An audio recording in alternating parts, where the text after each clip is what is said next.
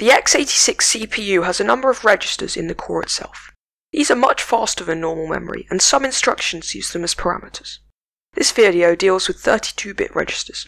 64-bit registers are generally double the size. There are 8 32-bit general-purpose registers. However, in practice, only 7 are usable. The ESP register almost always contains the stack pointer. This contains the memory address of the top of the stack. This will be explained in another video. For compatibility with 16-bit programs, the lower 16 bits of the registers are accessible as AX, BX, CX, etc. Next is the segment registers. These are all pointers. CS points to the start of the code segment, DS points to the start of the data segment, and SS points to the stack. ES, FS, and GS can point to other data segments. In a flat memory model, all of these registers point to address 0x0, the start of memory. The Eflags Register, an extended version of the 16-bit flags register, contains a number of status flags and information. For example, bit 0 is set to 1 when an integer overflow occurs.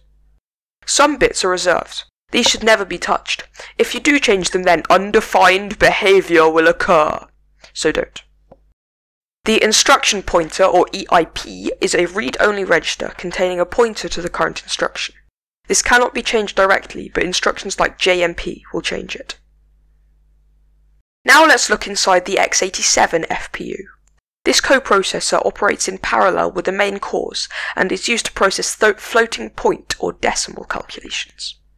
It has 8 80-bit general-purpose registers, R0 to R7. The first bit is the sign, 0 for positive, 1 for negative.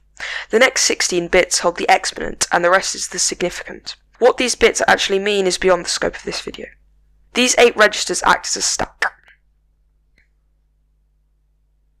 The tag word holds status information about each register. The FPU status register holds a number of flags about the FPU itself. For example, the 0 divide exception bit is set if a division by 0 has occurred. The FPU control word contains a number of options affecting the operation of the FPU. For example, the precision control bits set the precision of the floating point numbers. Finally, we have the LIP, LDP, and LOP. These contain diagnostic status information useful if an error occurs.